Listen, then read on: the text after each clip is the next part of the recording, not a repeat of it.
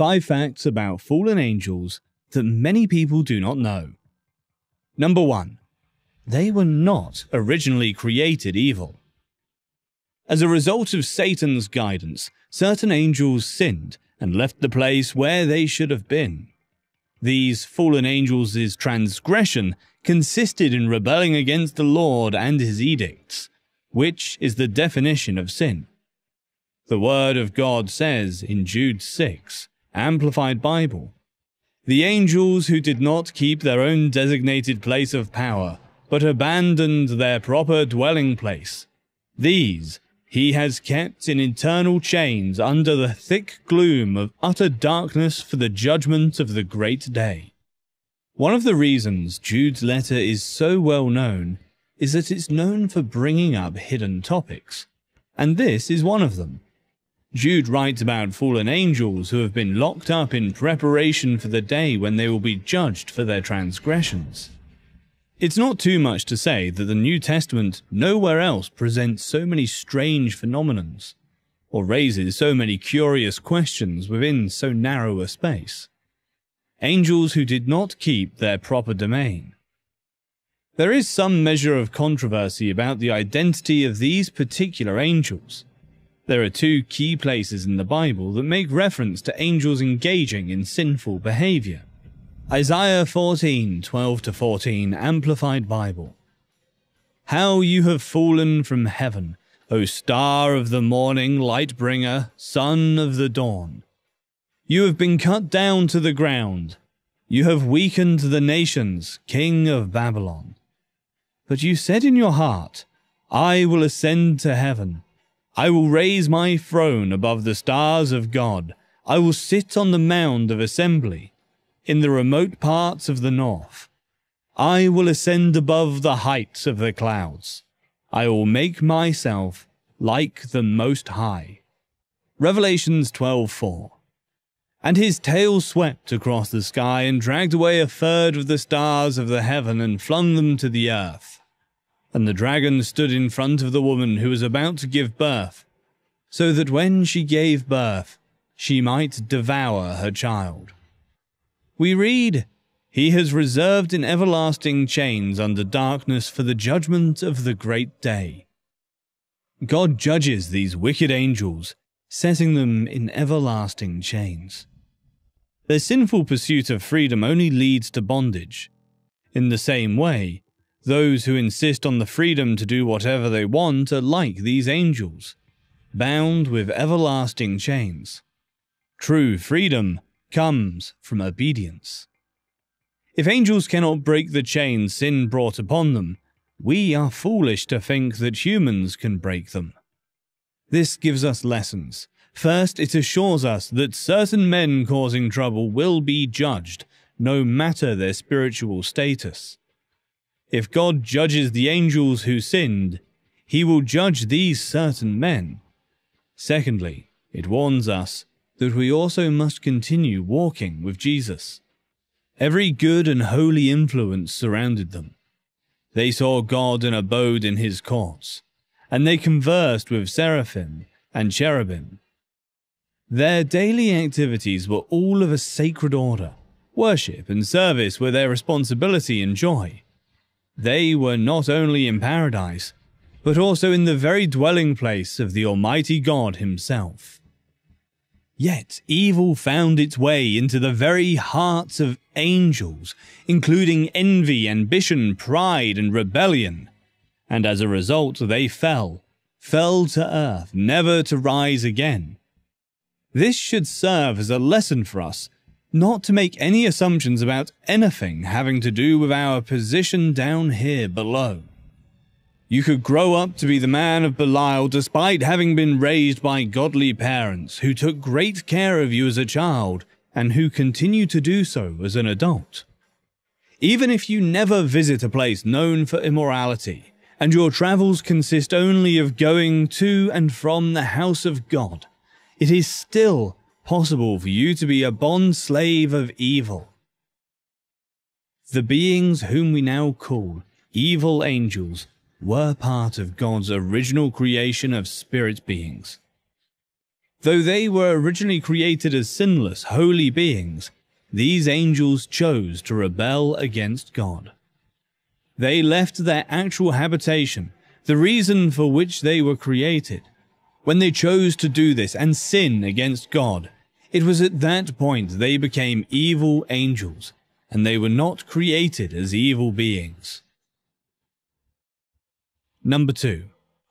Power of choice.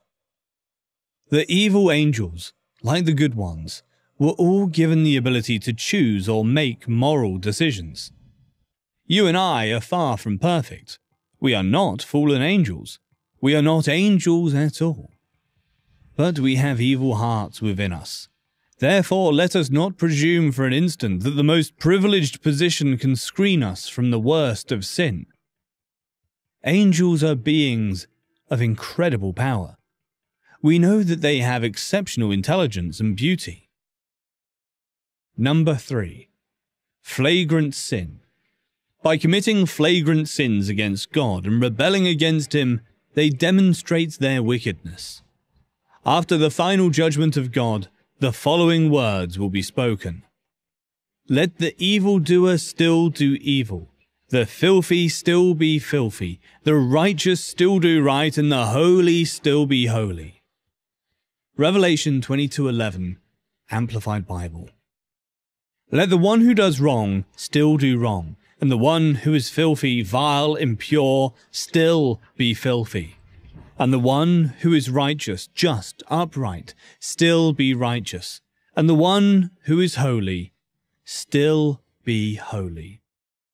These angels will remain forever evil.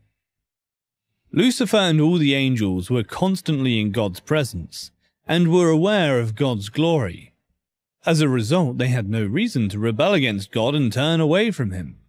They were not enticed. Despite knowing what they were doing was evil, Lucifer and all the other angels rebelled against God. Number 4. No salvation for them. Scripture teaches that God has provided salvation for fallen humanity. 1 Timothy 2:4. Who wishes all people to be saved and to come to the knowledge and recognition of the divine truth. Yet there is no salvation for these fallen angels. Paul wrote, Colossians 1:20, and through the intervention of the Son to reconcile all things to Himself, making peace with believers through the blood of His cross. Through Him, I say, whether things on earth or things in heaven. Number 5. They will bow. Though they will never be saved, there will come a day when the evil angels will bow before the Lord. Philippians 2:9-11. Amplified Bible. For this reason also, because he obeyed and so completely humbled himself, God has highly exalted him and bestowed on him the name which is above every name, so that at the name of Jesus every knee shall bow in submission of those who are in heaven and on earth and under the earth, and that every tongue will confess and openly acknowledge that Jesus Christ is Lord, sovereign God, to the glory of God the Father. Therefore God also has highly exalted him and given him the name which is above every name. We read, Therefore God has also highly exalted him. This is the general heading for the material in the next 3 verses. These words describe how God has exalted Jesus. Indeed, highly exalted could also be translated super exalted. Now just pause over this thought, that Christ did not crown himself, but that his Father crowned him.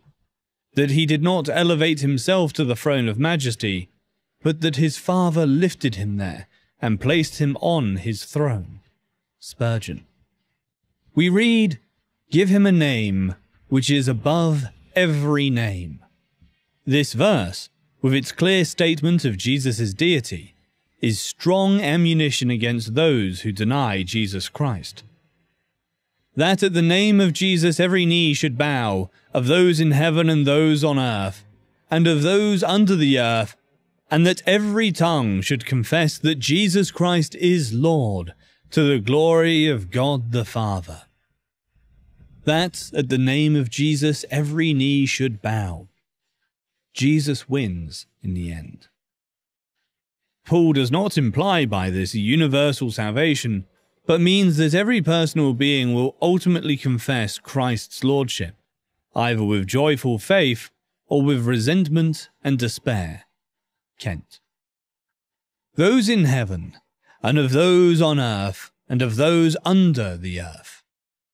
This demonstrates that the absolute entirety of creation acknowledges Jesus Christ as being superior to everything else.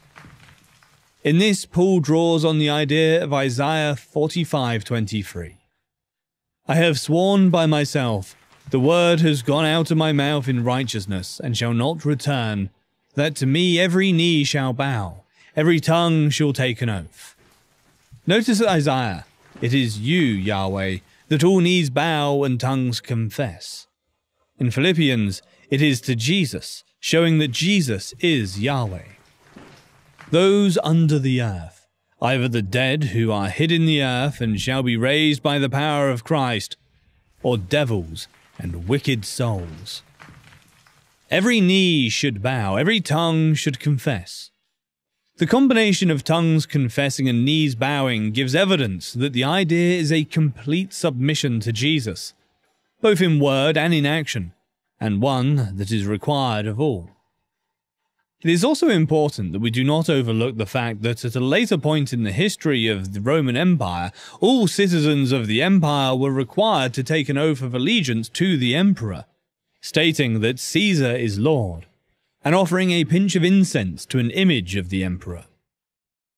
Though the Roman state saw this only as a display of political allegiance, Christians rightly interpreted it as idolatry, and refused to participate, often paying with their lives. Paul makes it clear that even the knees of those under the earth will bow to Christ. Whoever believes that they are immune to temptation is already caught in the trap that is set for them. We must never presume. Angels have been known to fall, so why shouldn't men? An angel occupies a high position near the throne of God. Are they not all ministering spirits? We have evidence in Scripture that they are called on grand occasions to discharge high commissions for the King of Kings.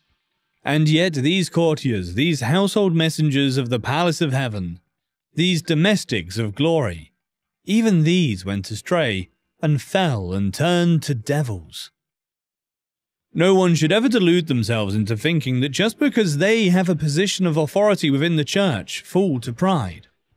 The arrows sent by the Prince of Darkness are capable of penetrating even those at envied positions. The most prominent position in the field of service are not risk-free. In fact, the higher up you go, the more dangerous the position you hold because of your prominence. The forces of evil make their most determined assault on the most steadfast soldiers of the cross, with the hope of toppling the standard bearers and sowing discord across the camp. The angels who sinned were originally given the power to choose. When God created the angels, they were sinless, holy beings. Though they were created good, they used their choice to rebel against God. In doing so, these perfect beings abandoned the purpose for which they were created. The fallen angels become the evil angels of the Bible, bringing spiritual and moral ruin to the world. They will bear the consequences of their sin for all eternity. Those angels who rebelled were clearly not God's elect angels. Finally, there is no reason to believe that angels would repent if God gave them the opportunity. 1 Peter 5:8. Be sober, well-balanced and self-disciplined. Be alert and cautious at all times. That enemy of yours, the devil, prowls around like a roaring lion, fiercely hungry, seeking someone to devour. The fallen angels seem completely dedicated to standing against God and God's people. The Word of God says that the severity of God's judgment varies according to how much knowledge a person possesses. Luke 12:48. But the one who did not know it and did things worthy of a beating will receive only a few lashes. From everyone to whom much has been given, much will be required, and to whom they entrusted much, of him they will ask all the more. The fallen angels, with their vast knowledge, are thus richly deserving of God's wrath. The Holy Spirit strives with us, but never with fallen angels. The devils are left alone. God could have left us alone, because we have been given to idols, and yet he follows us with admonitions of mercy. There is no forgiveness, no hope, no heaven's gate for devils, but all of this exists for us. Please do not reject these precious gifts of almighty love. Let us turn to the Lord with all our hearts, knowing that he turns to us with such special favor. Their failure made a great gap in heaven. We go there to fill the space and to repair the breach which was made when they were tossed down from glory. Think about it. When you read, "He took not up angels, but the seed of Abraham," be taken aback and rush to Jesus. And, O saints,